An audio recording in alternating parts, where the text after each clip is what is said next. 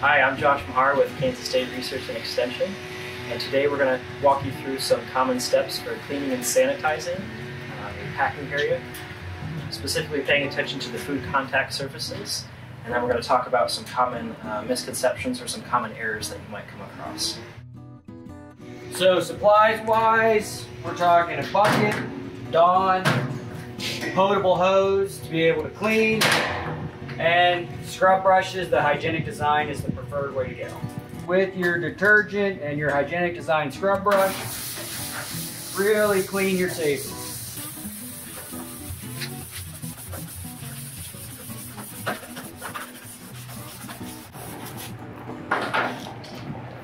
At that point, you follow it up with the potable water rinse.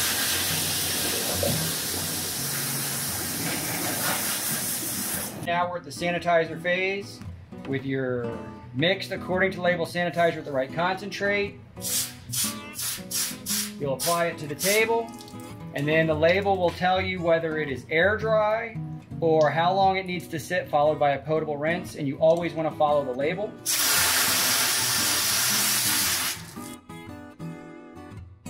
The next thing we're going to show, these are commonly used for berry picking, is the correct way to clean your harvest containers for use. And an incorrect way too.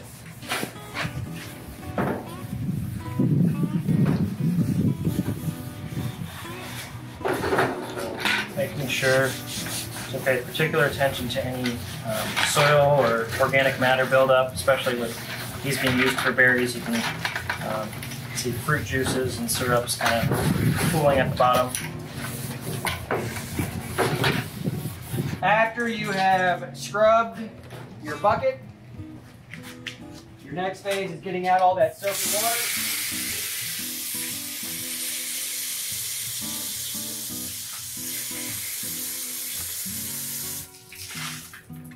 And then you can air dry them back on the table you just cleaned, or have another table set up that's off the ground.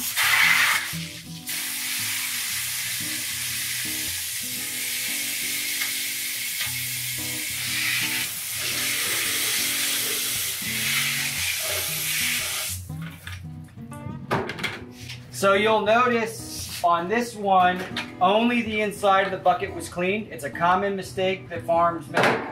The reason that's a problem is all the organic material, dirt, debris, and possible pathogens on the outside of the bucket, as soon as you stack it, you're back to where you started. Whereas Josh showed you he cleaned the inside, outside, and bottom of the bucket. So then when you stack it inside, it stays food contact surface safe.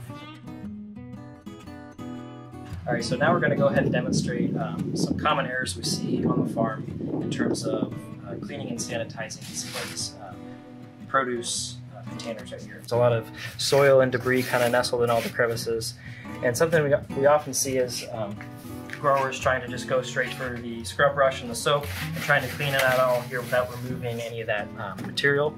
And so we would definitely recommend that you spray out any residual soil or organic matter.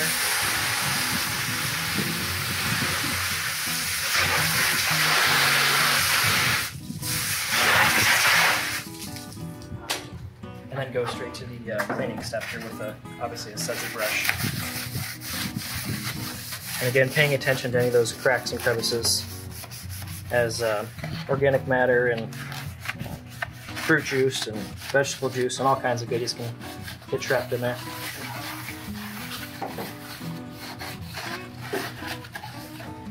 And then making sure to wash the bottom and sides as well.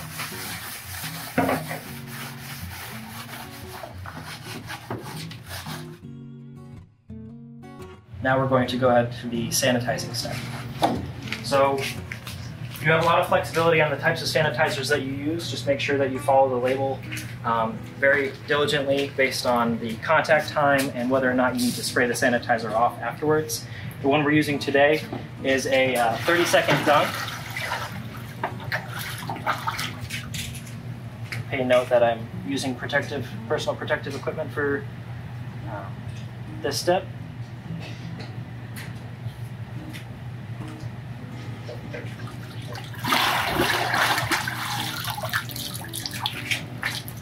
And then this specific sanitizer recommends allowing it to air dry. So we'll place it on our food contact surface here and good to go. So Josh showed you the correct way to do it with removing your organic material, rinse, and then you have your detergent scrub. You scrub it out, rinse it back out, and sanitize. A common mistake farms make is when they see this organic material, they will simply remove it this way,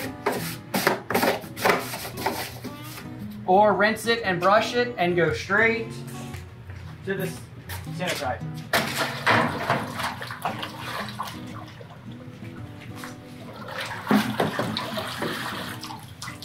That is not the correct way to do it.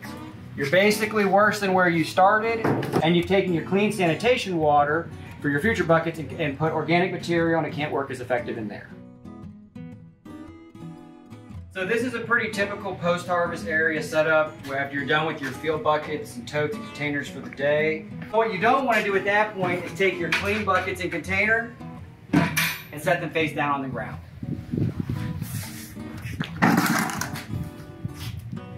After you have correctly cleaned and sanitized, this is how you'd want to stack your containers to dry. This is the second stainless steel table, off the ground, able to dry. And the things you want to watch for too is to be away from any possible rodents or other contaminants.